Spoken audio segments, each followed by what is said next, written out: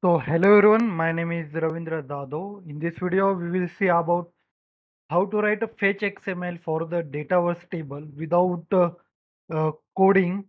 It is a one shortcut way I found out.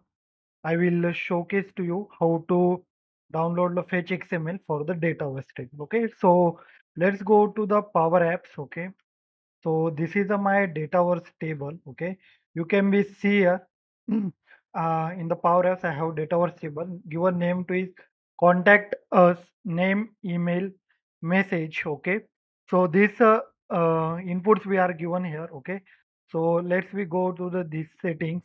After that, we go to the advanced setting.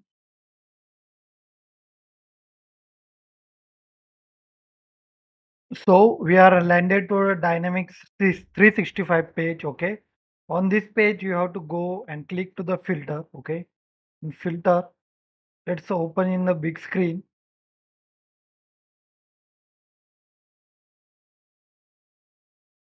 After clicking on the filter, okay, so which table you have to select the table, which table you have to download the fetch XML. For me, I have to download for the contact us.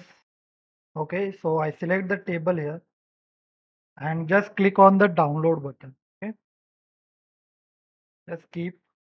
So our fetch XML is downloaded here. You can be see the fetch XML over. Okay, so if you have to make some changes, okay, on the column, so just click on the edit columns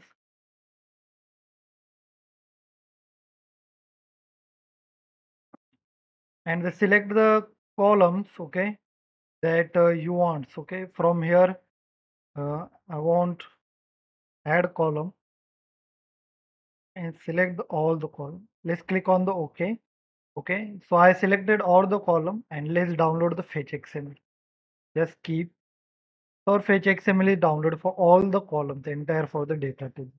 Okay, so now if you have to download the fetch XML for the table with the lookup column, okay, so let's go here and select your table name here. Okay, so contact us and now download with the fetch XML.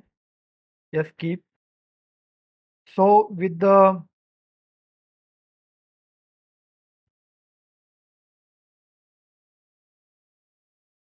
new filter query, okay, fetch XML will downloaded for us. Okay,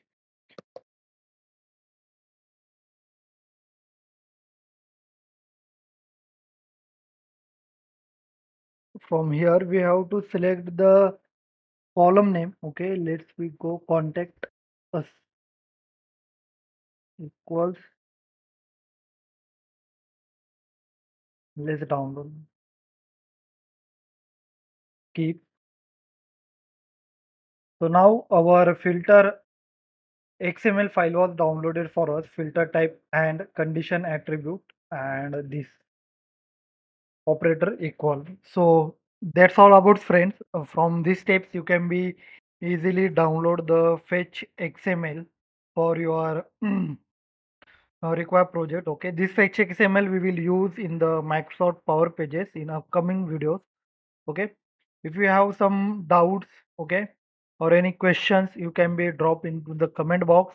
Okay, and if you have some suggestions for me, okay, you can be share that with me on any platform with me on the LinkedIn comment. Okay, so we will work on it and make some changes on that. That's all, friends. Thank you. Have a nice day.